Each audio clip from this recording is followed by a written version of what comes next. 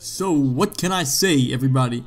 This is my first full-length Diamond Dynasty commentary. Why is that? Because it's the first one that actually went an entire game with somebody not quitting. That's right. So I am actually currently 15-3 in ranked seasons. And you want to know how many of those games have gone the distance as of right now? 3.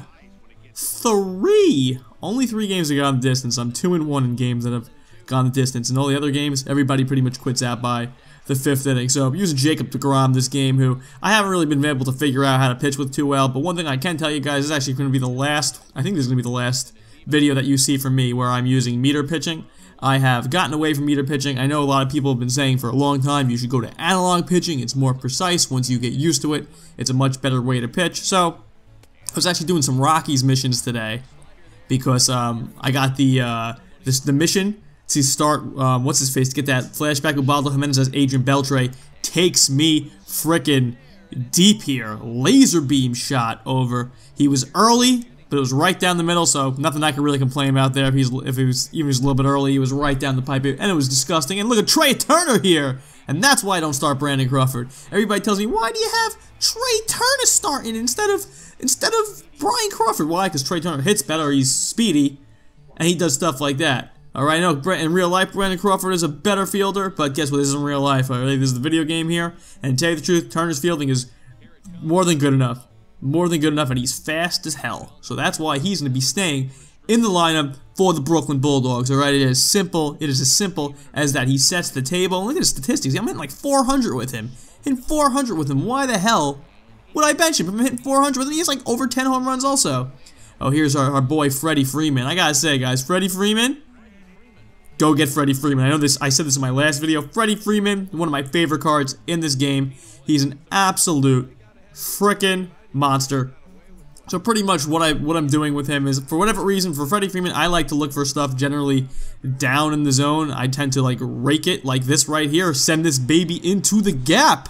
That's all you gotta do. That's all you gotta do. And alright, just like that, we're already on the board. We tied up this game. Tied it up. I was like, alright, usually when I get down early in games, I'm like, uh-oh, I don't know if I'm going to be able to come back from this, but I don't know why. My run differential is ridiculous, actually. I think I've scored like 90-something runs in ranked, and I think I've given up like 20, mainly because people quit all the time, so that's why my runs per game actually is not that high, because people just quit. You win 4-0 in the first inning, people quit, and that's it. They like finally concede. I'm like, friendly, no friendly quit. Oh, and yo, Edis Cespedes goes deep off that hanger. That's it. Yo, Edis Cespedes just taking him deep, just like that.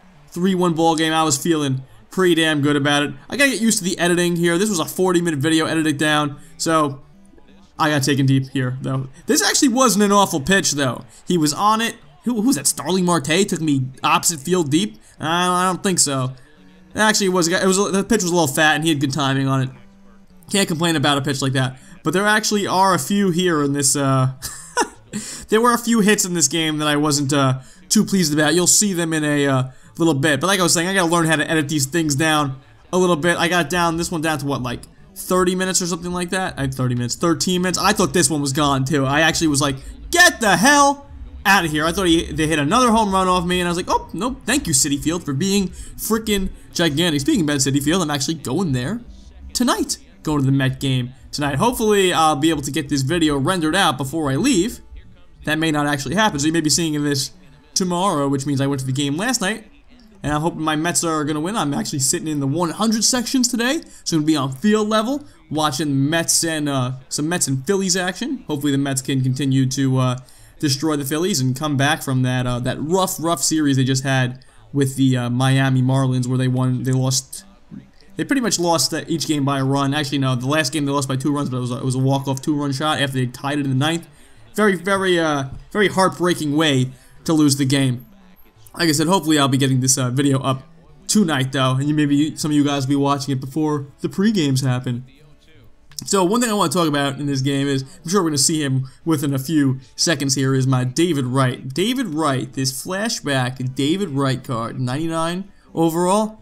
you guys have to get it. I know it's an expensive, relatively expensive card to get because he's a 99 overall, so not only do you need to do the Mets collection, which involves getting Syndergaard, Yoenis Cespedes. Oh, look at this beautiful play by David! Delicious! I know Beltry doesn't run too fast, but you know, it is what it is. But, you know, I don't know if you guys ever watched ESPN when they used to do the web gems and all those things, but, you know, what always used to happen, though? Just think about it for, like, a second. What used to happen all the time when they showed a player do something really, really good in the field? There was something they always used to do after that. I don't know if any of you guys remember that. I sure do remember it, because that's pretty much what I used to watch all the time, with Sports Center and Baseball Tonight. I don't really watch that stuff too much any longer, as Trey Turner here hits a nice little shot into the gap, bloop a little signal in there. I didn't believe that was a contact swing, but you know what happens when you make a good play in the field? Right after that, boom! Opposite field power for David Wright. I don't think this one actually goes out. It hits off the wall.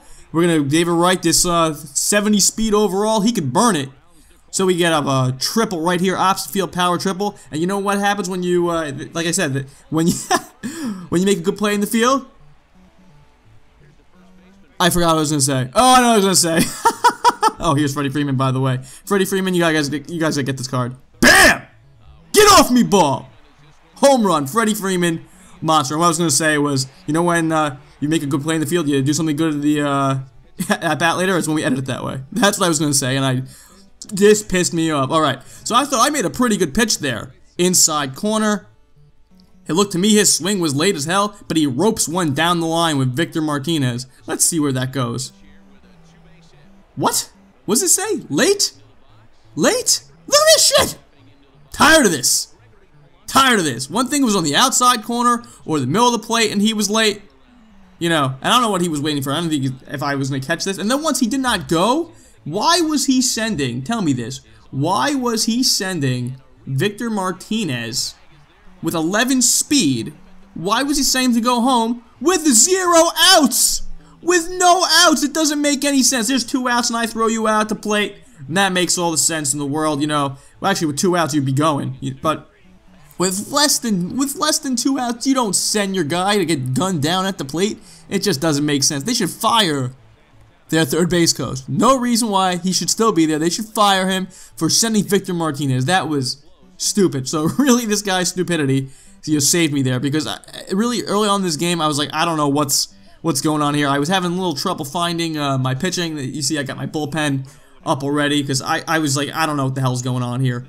So like I was saying before, I'm no longer doing the meter pitching. Meter pitching is donezo. I'm done with it. It's too unpredictable, and because of the unpredictability of it, I switched over to analog when I was doing the Ubaldo Jimenez epic player mission. I had to get 60 strikeouts with Colorado Rockies pitching, which is in Conquest, which is not fun, by the way, because the Rockies pitchers suck.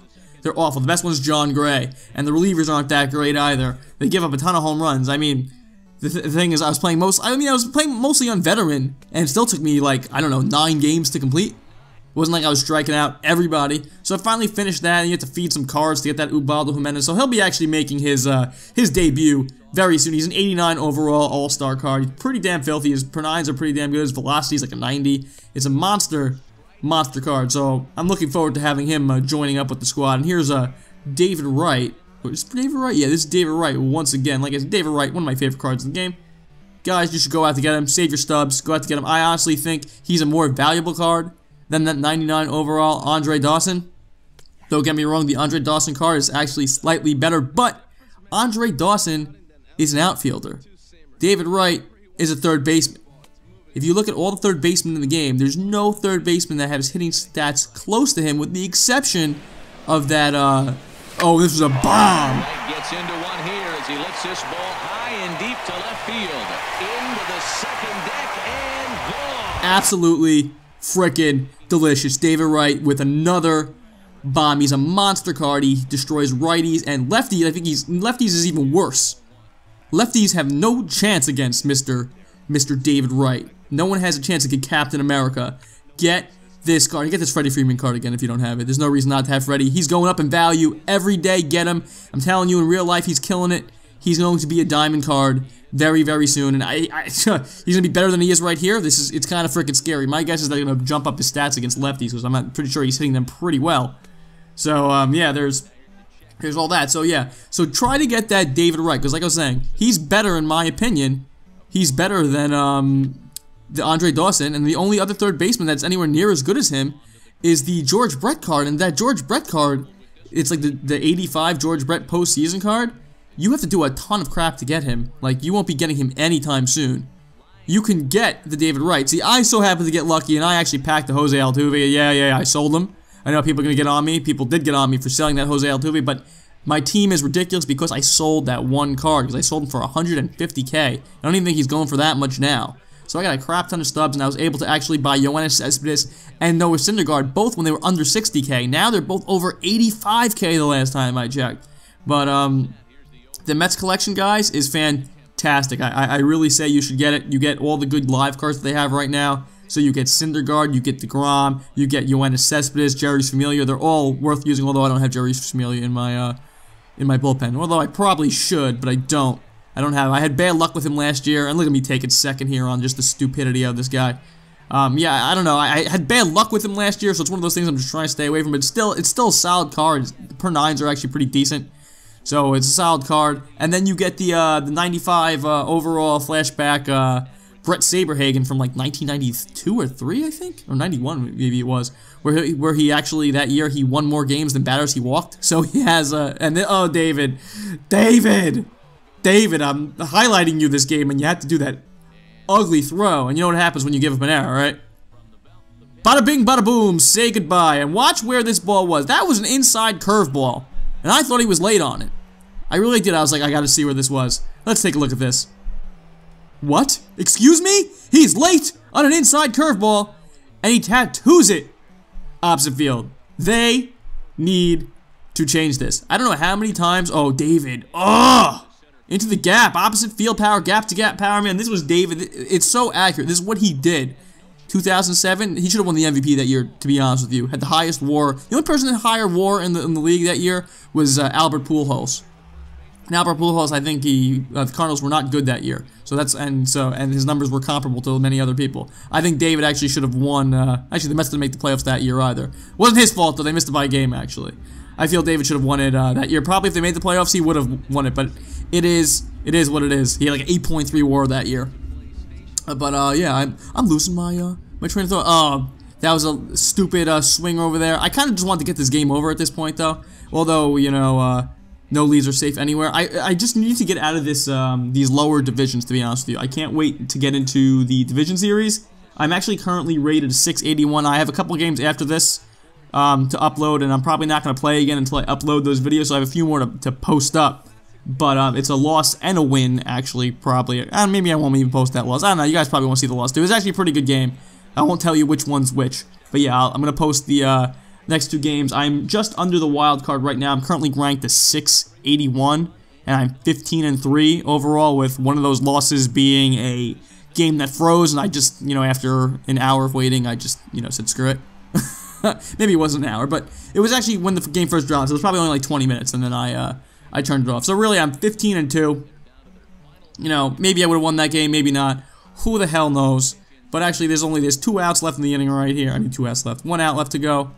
See if we can strike this guy out to end the game. See if our Brooklyn Bulldogs can pull out yet another win. And there it is. That is it, guys. Hopefully you enjoyed this commentary. If you did, please leave a like and subscribe. And hopefully I will catch you guys soon. Later.